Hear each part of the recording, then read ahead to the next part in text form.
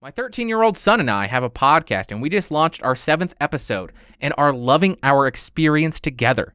One of the things while I'm editing is all of the uhs and ums that I am using. Mostly it's because I'm speaking, monitoring the recording on my computer, and listening to our guest or conversation with my son. I'm basically listening and looking at my guest and using my peripheral vision to keep an eye on the computer. Oh, it's so much stuff. I haven't had any complaints, but I asked my wife to listen closely for the uhs and ums, and she did say that she does feel like it is overused. Even though it may not be extremely noticeable, I can't stand listening while in post. Any tips or ideas that you have used or heard? Any recommendations? Love the show. Keep up the work, Mark.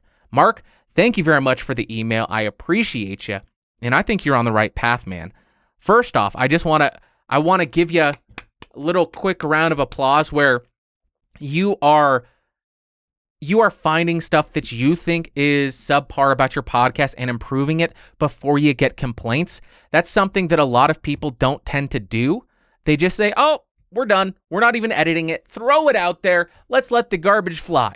You are saying, I'm going to find ways to improve this and get better and better. You're on the right track there. So a couple pieces of advice. See, I should be editing all this stuff out. I'm not going to. I'm part of the garbage team. So I think as podcasters, we fear silence, but we shouldn't. Now, what I mean by that is you should embrace the silence. So instead of thinking, well, I'm trying to think of something to say here, let the silence sit there. So I'm trying to think of something to say, it's just something, that's a lot worse sounding than, I got to think of something to say here.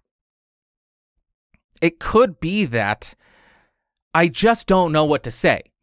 So there's two things there. In real world conversation with people, you're not going to fill every gap, every space in thought. Every time you're trying to come up with something with an you're going to have time to breathe. You're going to have time to think. It's more natural. So not only will your podcast sound more natural, but it is significantly easier to edit out a 5-second or a 3-second silence and shorten that up to tighten it up, as opposed to, I just think that it's very difficult to cut out the ums there and make that sound natural because the words, the yas, it's all those words are smushed together. So it takes a lot of work to get those ums out and make it sound natural. It's likely not going to sound natural, which will be more distracting than a 1-second silence. Don't fear the silence. Embrace it. Embrace the darkness, Mark. Embrace it. Second piece of advice. I think you're doing everything right here to improve. What I mean by that is you are editing the podcast and you're noticing how many times you use these crutch words. So as you do more edits, you are essentially training yourself through negative reinforcement to not use the word. So what I mean by that is when you're in the process of editing, every single time you say you probably get a little cringe factor in the back of your mind saying, oh, God dang it. Now it's going to take me 5 minutes to edit that out and make it sound natural. So you have this negative reinforcement happening where you're like, every single time I say or that happens, I'm cringing and I'm going to slowly work that out of my vocabulary. So by you editing it, you not offloading that to somebody else, you noticing it, asking for advice or input from a third party, and then the third piece of input here is that if you're only on episode 7, I would say don't sweat it too much. I think you're being a little bit too hard on yourself. And the reason that I'm saying that is I don't think the majority of podcast listeners find a podcast that's on episode 7 and say, oh my God, this is not the highest quality like NPR. I'm not going to listen anymore. I don't think anybody really does that.